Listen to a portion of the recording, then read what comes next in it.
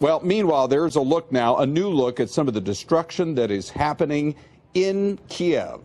Aerial footage showing the city, parts of it just destroyed from some of the shelling.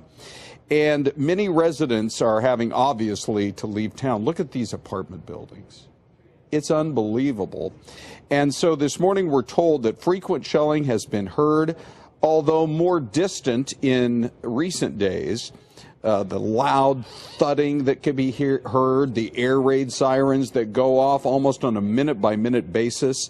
Vladimir Putin is trying to control the talking points, banning media outlets from using the term war when talking about the ongoing attacks.